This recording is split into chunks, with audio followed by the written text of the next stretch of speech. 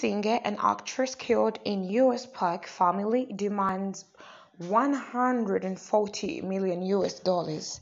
Yes, hello everyone, and welcome back to my YouTube channel. And in today's video, a civil trial began on Monday in downtown Salt Lake City after the 25-year Ugandan woman was killed in the Arches National Park in the US state of Utah, and her relative are seeking 140 million US dollars in demand from the US government.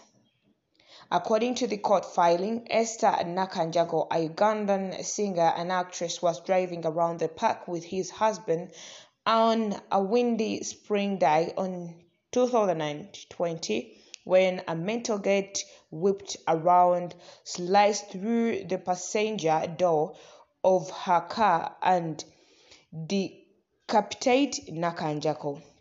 The victim's family gave their opening argument on Tuesday, saying that the National Service, an agency of federal government within the U.S. Department of the Interior that manages all the national park, was negligent and did not maintain the gates at the entrance and exit to the park, which led to Nakajjigo's death. U.S. Attorney, the defense for NPS, did not dispute that the park officials shouldered the blame, but argued the amount the family should be offered is fair, less at 3.5 million US dollars, and called into question the way in which the demand began sought were calculated.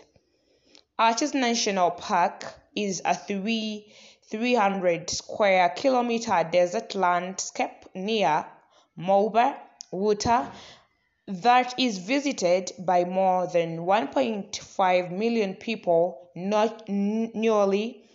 It is known as the state of more than 2,000 natural sandstone acres.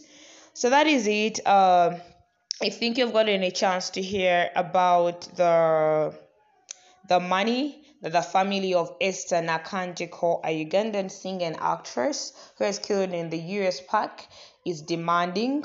That is 140 million US dollars. We don't know what is it, but that is the news that is up. I love you all. If you find it informative, don't hesitate to give it a thumbs up, comment down below in my comment section, and subscribe to my YouTube channel.